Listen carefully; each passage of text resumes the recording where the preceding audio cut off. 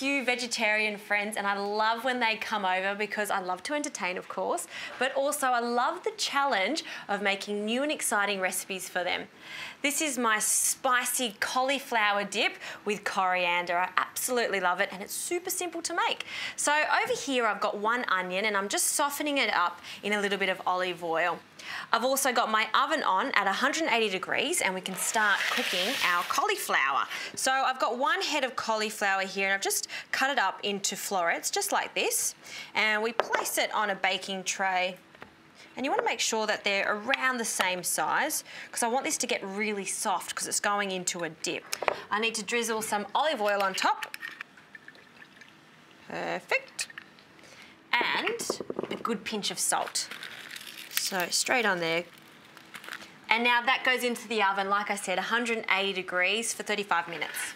So while that's cooking, we can get onto our spice mix. So I've got 5 spices here. The onions are softening and we need some chili. And we're just going to just roughly chop them around 1 centimetre. I'm keeping the seeds in just for a little bit of heat there. If you want a little bit more chili, by all means, add it. And we just want to soften them with our onion. I've also got 1 clove of garlic, so we just bruise that and again, roughly chop it. This is all going into the blender, so it doesn't have to be perfect, which is great. And now, once that starts to soften, which it is, just give that a quick stir like that. We also do need to season it with a little bit of salt there. So a pinch of salt. We can start adding our spices. Now I've got 1/4 teaspoon of cinnamon, 1/2 teaspoon of cumin, 1/4 teaspoon of ground fennel. I've got 1/2 teaspoon of paprika and 1 teaspoon of ground coriander. Okay, let's give that a toss. And we're just heating this up.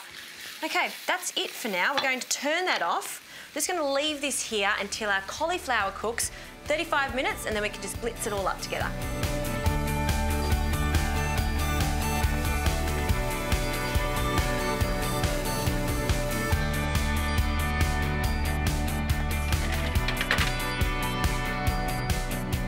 It smells so good in here. You can smell all of those spices along with the chili.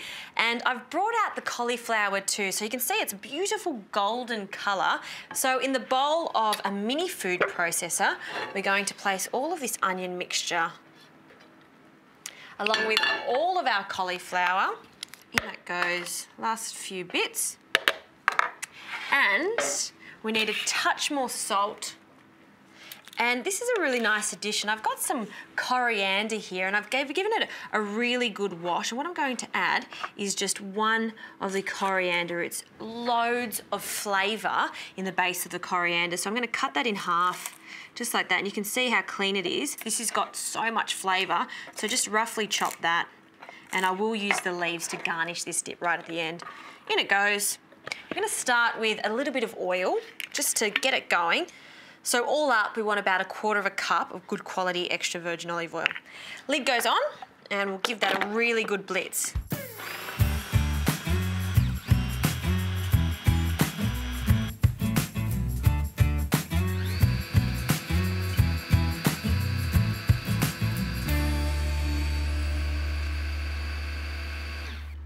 This dip is perfect, it's smooth and it smells so good.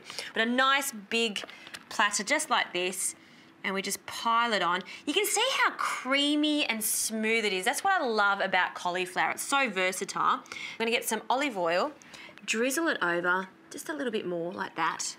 And the coriander. So just pick off some of the leaves, 3 or 4. Not just to look good, I actually like when I'm putting my lavash in there, you're actually picking up some of the beautiful coriander leaves. And speaking of lavash, I like to serve it with a whole lot just on the side with other condiments. You can see here I've got pickles, artichokes, lots of different chilies here. And you know, lavash is great because it's quite sturdy, so once you dip in, nothing's gonna break. I wanna have a taste of this. That cauliflower makes it so creamy. That's not gonna last long. Vegetarians aren't only gonna love it, Everyone's gonna love this dip.